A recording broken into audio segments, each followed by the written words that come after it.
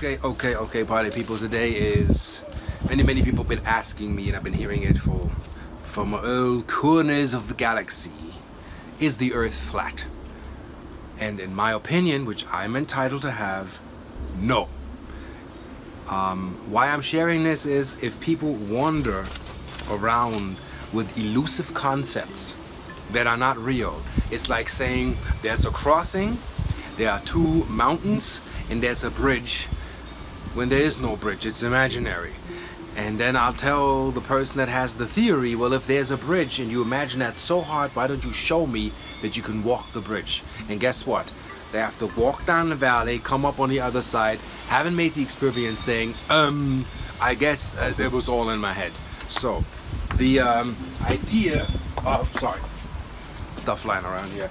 The idea of flat Earth is an old concept from the church and the old hopium manipulation of a regulatory religio to believe something that you do not know. So in order for the others to have control, it was devised by the church to control people, as if there's an edge that you fall off into the abyss or hellfire, which is also another fabrication of the old church system, which used to be the government. So why I feel the flat earthers mean well, but they got it all wrong. And I love you flat earthers, and I love when people do your flat earth barbecue, do your flat burgers. I like to have a fat burger. And you have to come to a realization that in spirit, this existence is a plane. Yes, in spirit, okay? In spirit, a molecule can be a phase as a plane.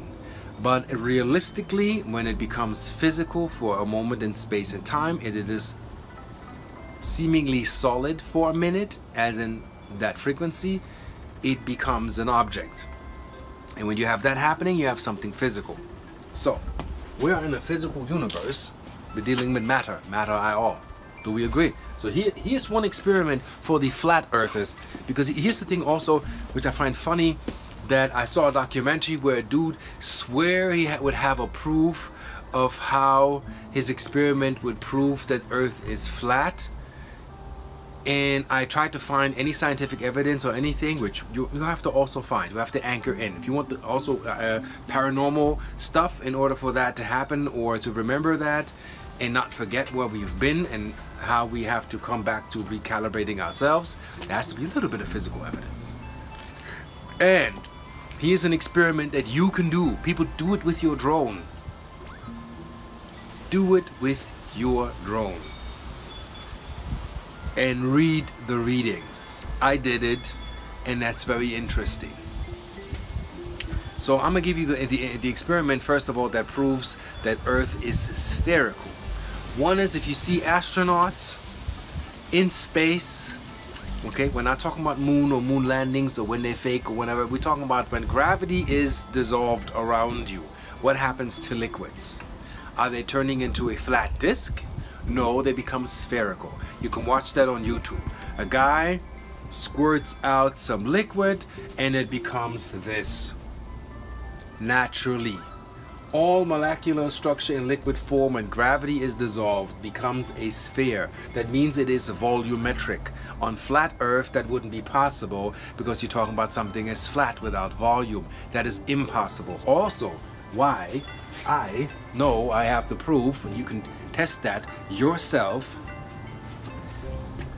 You put a laser on the shore, mount that to a certain height, and have a boat big enough for one motorboat. You can test that and have a target.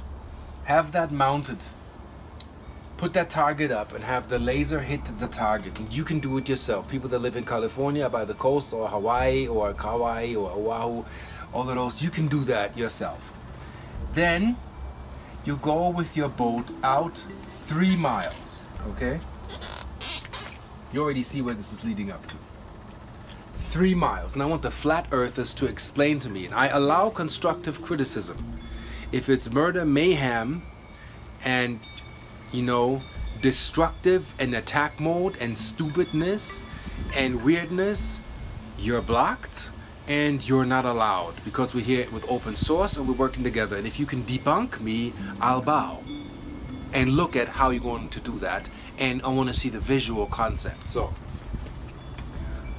what I'm showing you is why flat Earth in the physical doesn't exist. Is this: after 3 miles out, the target that the laser hits shifts by 6 feet, roughly. So every mile by 2 feet. So when you're on that boat, you gotta raise your flag all the way up till you hit that laser. That laser is unchanged. This has to be lifted by 6 feet. Simple science. When that is 6 feet under, and this is the original height, you have a curvature in the lake. That means it's dropping, and the further out you go, the more you lose the laser. You understand? Laser. So here's and then you can debate that or argue that.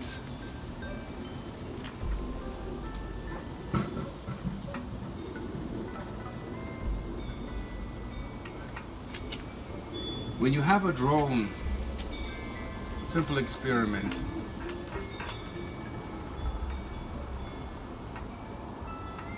And you fly out with the drone this way, and you want to have the same height. Your visual detection system corrects the distance from the drone to the lake all the time because there's a drop. Now here's the deal. When you turn off the visual detection system of your drone, it no longer recalibrates to the original height. Let's say you're 111 feet above ground and you're flying these 111 feet out with your drone without detecting the surface, without recalibrating your height, which is what planes have to do when they fly. All the time they have to, if it's cruise control, that has to be continuously corrected. Your drone will do this. And after 3 miles, your drone will probably hover above 117 feet. Depending on the winds and currents, it can even be 120. Why is that? Because the lake drops. The drone just stays where it's mounted, basically, you can say, in the air, and you do this, and the feet change. And I'm not talking up and down like you fly over a highway and this and that and the other. You will see the difference. But the best experiment is with the laser because it's less influenced. 6 feet, your boat will drop. And you know, when people said it doesn't drop out of visual range, it has been tested with high-tech cameras. The boat kind of does this. You know, you see it in Pirates of the Caribbean, where you think the boat is just disappearing, and then what they show us is actually sinking in the water. So people use these analogies and these laws of physics to show you Earth is round. Also, why is Earth spherical? It has a dimension. So if you read Vedic texts that are like more than 10,000 years old, you have a length. You're in a 3D plane. Yes, we're about to go 4D. We're about to go 5D. 4D just means mastering the thought level, the thought realm, yeah? And 5D means making it instant, miraculously manifesting your dream life quicker than you thought it would happen. That's basically what 5D is. And 5D also means we have a hoverboard now. You know, 10 years ago, no, 20 years ago when Back to the Future came out, they're like, yeah, that's crap, this can never happen. Now there's a guy named Frank Zapata who developed a jet-controlled hoverboard. It's not anti-gravity, but it somehow kind of beats gravity a little bit by using a propulsion system to levitate. So we thought it was possible, now it's possible. More impossible things will be possible because we're moving towards that dimension. Like the density of that time compression from 2012 has left us. So So what we have in the Vedic text, so you know that, you have a length dimension, you have a depth dimension, and you have a width or breadth dimension. What does that mean? That defines stuff has to be volumetric. So if you see a human body, and this is the shadow, in order for you on a three-dimensional plane to perceive a shadow, you need a volumetric holographic projection. That's physics that can't be debated or debunked. This volume is needed in order for you to show you this shadow.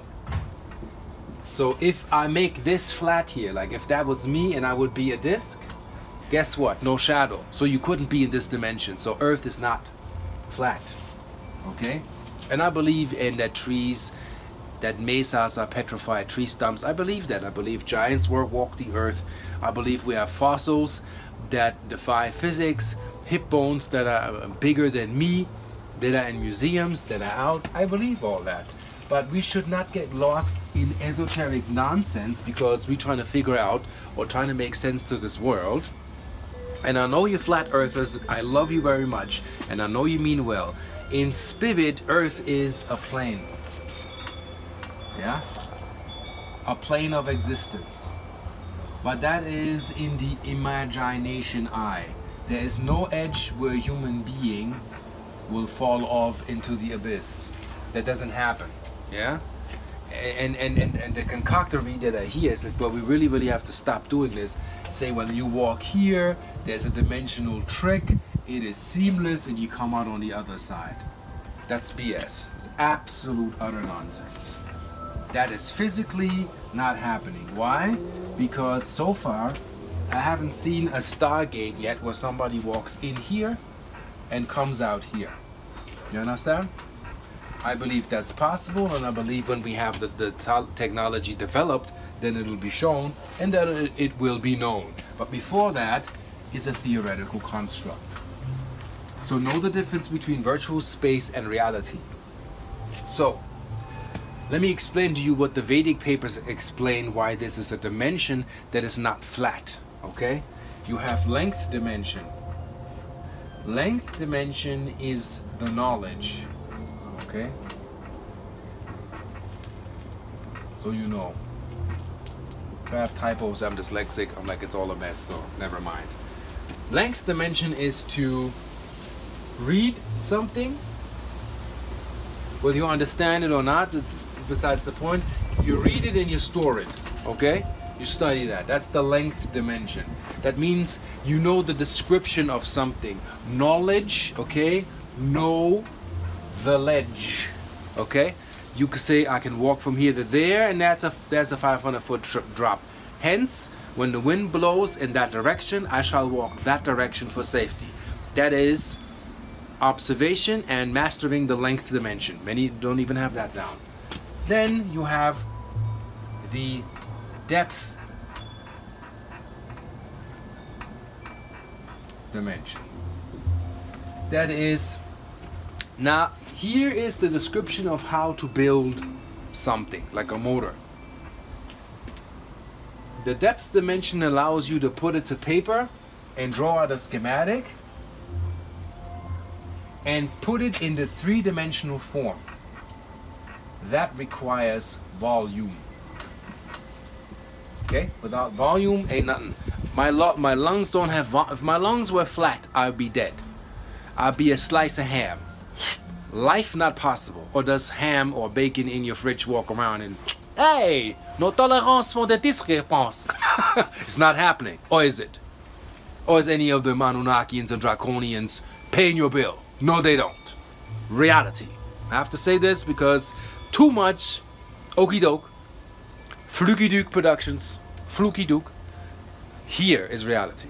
And we want to anchor this and make this real so this can be taken seriously. So, are you serious? No, actually I am Arcturian, by the way. So, so the depth dimension gives you the power to bring an object that you have imagined, so it is possible and conceived, into three-dimensional form. There's no debate.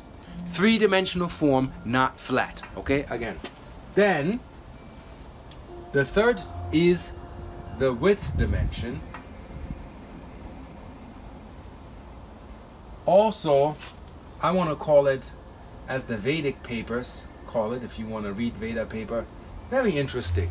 It's not the ultimate religion, but they're very close to a lot of things that we don't even know, actually. So the breath dimension is that you can give what you have created a function. That you can give life to what you have brought into 3D. And in 2D, I don't know how that's going to be possible.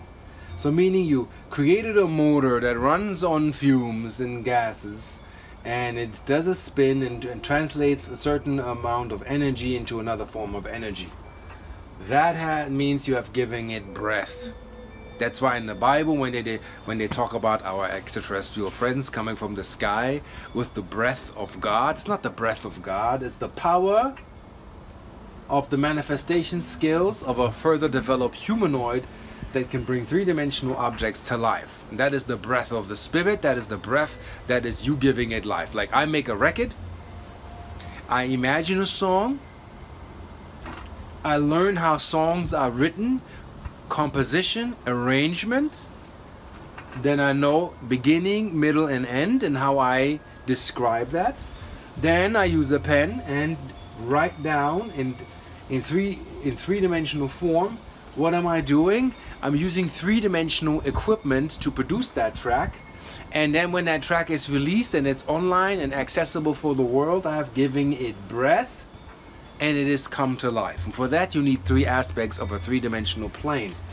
Plane, so you know, and let's make that absolutely clear. Plane, okay, Earth is a plane. That's why Earth is called plane or plan, ET. I'm gonna bring this in because you need to know all of this. It's 300 million years of genetic interference in the Homo erectus. So part of our DNA is extraterrestrial. Know this, and at some point we will find it out. You know, I have to laugh at debunkers because when they first translated old Hebrew text and said, well, Jesus was a Messiah and his name was actually not Jesus, and there was many in his name, many prophets walked the earth before, that's not just one,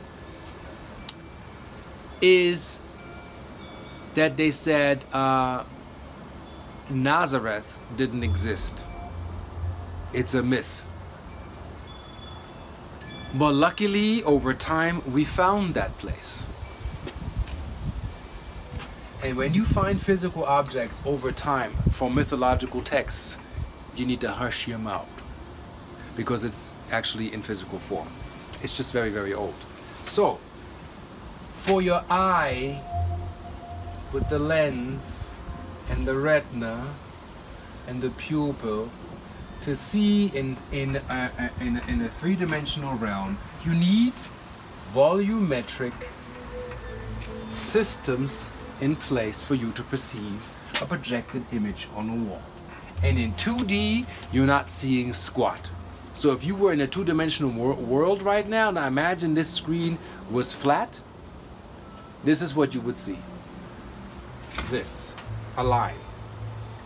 Sound, the way I'm talking to you, that would mean sound travels in here.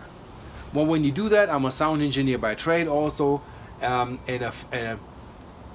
a piece of paper, sound is not really translatable. But in a room,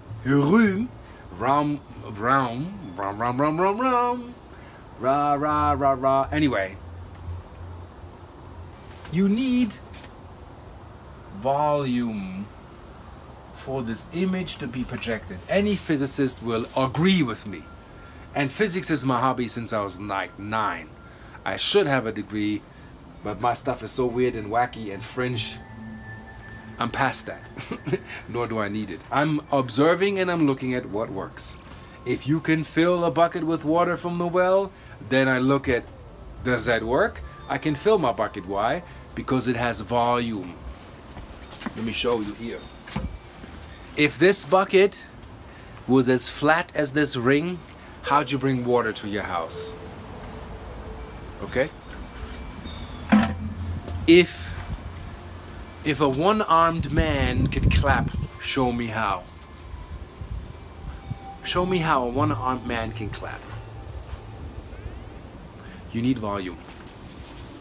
So see the eye here also, length, width, depth is needed in order for an image in volumetric form to be reflected and for you to perceive it in your visual cortex. And the visual cortex also is an organ that kind of looks like this, like a little pudgy. That is a volume, and without a volume, you're not hearing anything. As they say, pump up the volume. If you can't pump up the volume on a speaker, it would be in a flat dimension, but guess what? Inaudible for you, impossible to perceive. So you understand, inner stand, overstand, outer stand. Let me see, inner, outer, over and under. You see that you need volume in a volumetric dimension. This is a holographic universe, but the volumes are needed in dimensions for spirit in order to perceive. Even the essence of your soul has a volume. It is not flat. Now to why flat earthers want to go flat. You know, like I said, I love you. I don't want to create a war, but I have to say this, you know. You can't mix spirit realm. It's spirit realm. And there's matter. Matter also means the mother. So in the spirit realm, yeah, Earth is perceived as a plane. I absolutely agree. The way you receive volumetric visions as you're standing, let's say, on a big plateau of concrete that's a mile wide, you with your little head, you're standing on that little plane thingy, and with your two eyes, what you perceive is the plane. But after 3 miles, that will curve. You understand? So your perception in spirit is planar. It's plane. So flat earthers come from the spirit realm, trying to simplify what they see. I'm leaning a little bit also on Bashar. I have the same kind of theory, so I'll put it together. Is that flat earthers are overwhelmed by all of these things, and I'm not even talking about what goes wrong in this plane, which I'll do to wrap this up, where things don't add up or match up. Is the spiritual perception is flat, but the physical experience is spherical, and marbles are not flat. And if marbles would be discs, they wouldn't roll. If tires would be flat, would you be driving? Ask yourself these questions. If your lungs would be flat, would you be breathing? If everything would be flat, we couldn't call space space, couldn't we? We just have to really come back to our senses here and find an application. If my gloves would be flat, they wouldn't fit. No case. Not a lot of fun here. If you would be sliced into flats and apart without volume, life on Earth as an amoebic construct from the base up, impossible. Can we agree? So if anybody has an experiment that they can visually show, I consider a debate. But these theoretical ideas where people have no proof actually are useless to me. Same thing when people come to me and say, people that visit Sedona tell me where stargates are, and I live here, and I say show me, and there's nothing physical visible. I kind of laugh. As long as you don't have anything concrete here that can be experienced, and trust me, I believe in vortexes and magnetic currents coming from the earth and compass needles flipping out, but do not disrespect the physical aspect of things that work or do not work, like what I'm doing with my devices. Are you saving fuel or you're not saving fuel? Is there a change occurring or not? let's say somebody had a disease and they wanted a treatment. Well, I want to see on the x-ray or after you come from the dentist, is there a change? Are you healing? Are you better? Or are you in the same state of being? And if nothing has changed, it means you have nothing. Where I'm applying my technology for my store and what I'm teaching is bring it to a physical experience that others can experience that as well. And then we all get much clearer. So, quantum physics. It is a particle and it's a wave. And in all truth, maybe I do a video on this, there is no particle. All you have is an oscillation in space and time. And Google that, they scanned an electron, they don't even see the electron, all they see is this.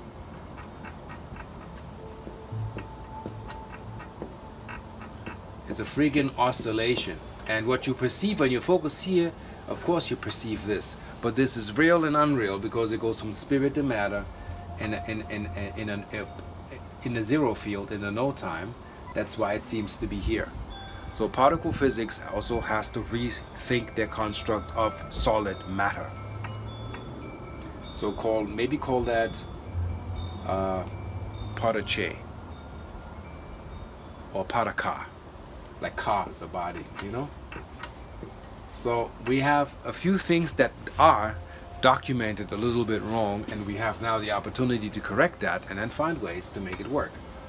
And again, like debunkers tried to debunk the Wright brothers who built the first plane motor driven heavier than air and said that it's impossible, flight industry will never take place.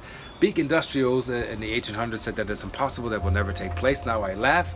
The light bulb was invented, airplanes are created, and now we also have a hoverboard, and gravitational waves have been found.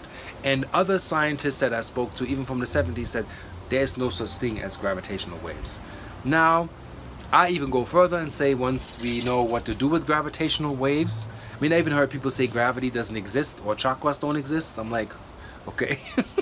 I don't have a heart. What you see on an x-ray, that's an illusion. Or that we got to be very careful with this is all an illusion and nothing exists and I don't really breathe air and nothing, you know. If it's all an illusion, then why don't you dive without a breathing apparatus and survive and show me that you are in control of everything? So these virtual avatars in cyberspace that are, I mean, you don't want to know how many people told me that they're Jesus, that they're the second coming. One person said she is the older sister of Jesus. That's where it stops for me.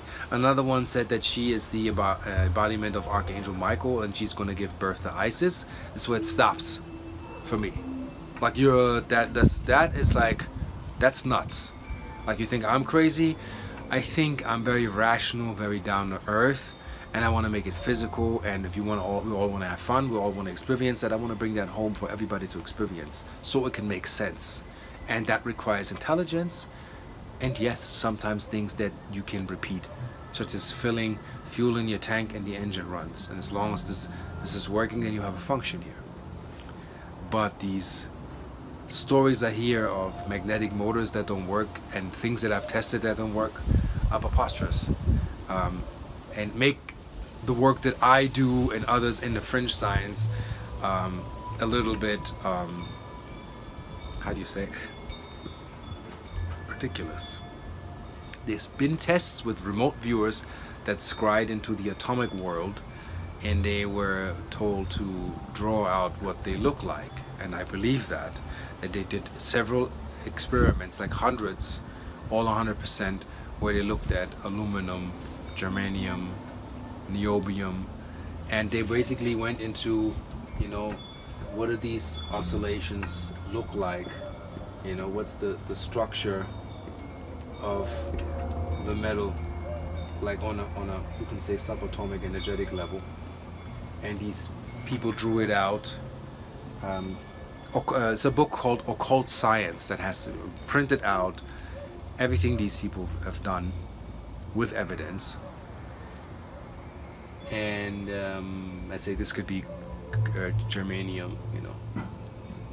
And when you have stuff like natives, there was a case where a plane went down in the jungle, and the natives took their mushrooms and brought those people in that missed their relatives, and then the spirits came in and gave them the coordinates where the plane was.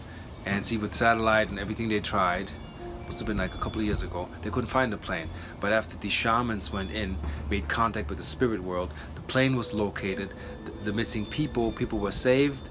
And when we tap into these powers and understand inner over outer, however you will, if you are in resonance with what it is, then you will solve stuff, then you make progress, and then there's no debate but a solution to things that can really take place.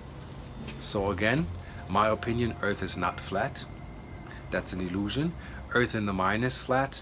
Some professor in 1816 introduced that theoretical model.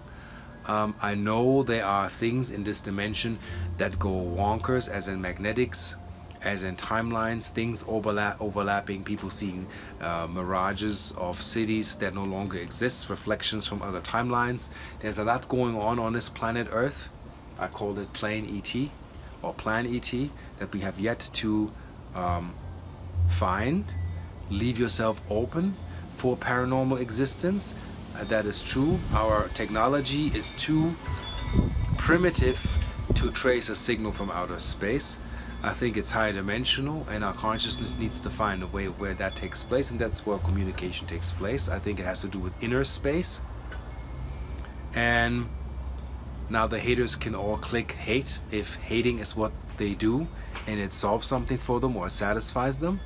Those who like it, please click like. We're moving forward with clarity and systemic approach to things that are in front of us with volume, because they're not flat. Also, like I said, Vedic texts show us, yeah, maybe I wrap this up so you can understand this, that I find this very interesting, that in the Mahabharata and other books, you see Earth, the Earth planes, and they show like 7 rings, okay, of dimensional layers.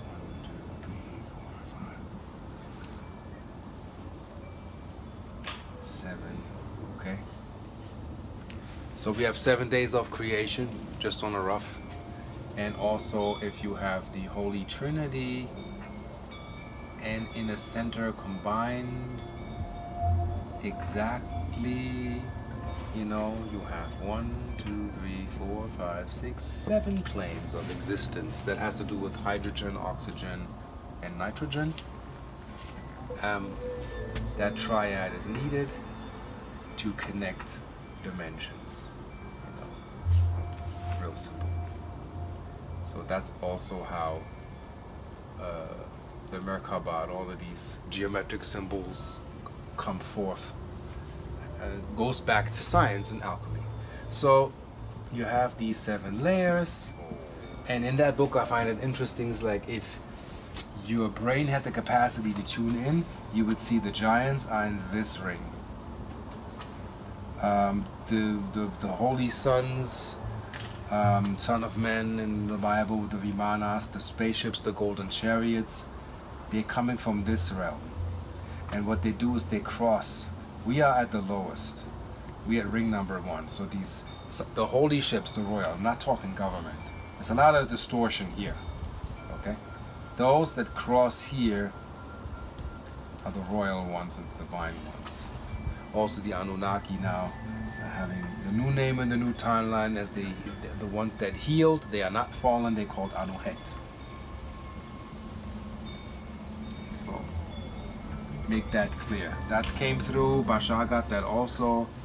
These are the Anuhet. So elevate your mind, get up, get better. So if you can master dimensional access by shifting your consciousness, which can be another video, into different dimensional layers, you can basically be in Sedona, you go to Boynton Canyon, you sit there and you meditate for 30 minutes, you close your eyes, and then you just squint and open your eyes very little, and you see shimmering golden temples sitting on the mountaintop, you see streets, you see hovering things, you see spaceships. You have the capacity to look into that timeline where that takes place. So Sedona is here, Sedona is also here. And that takes place at the same time. And on that note, we're closing the chapter of Earth is not flat. it has volume. If a woman gives birth, her belly is not flat. It has volume. Hence, we're living in a three-dimensional realm, and that three-dimensional realm is required for you to develop hyperdimensional awareness. And hyperdimensional, to wrap it up, is there are many, many, many, many layers that Earth exists in, and they're all volumetric for you to experience. And when we learn to master this, we're basically out of here. So again, constructive criticism allowed if it's kindergarten, derogatory language, anything non-harmonious with the development and the furthering of the expansion in an open source consciousness, you'll be erased or blocked forever. Because I'm not here to convert, I'm here to see who and what is in resonance with where we're going. See you most certainly on the flip side. Peace.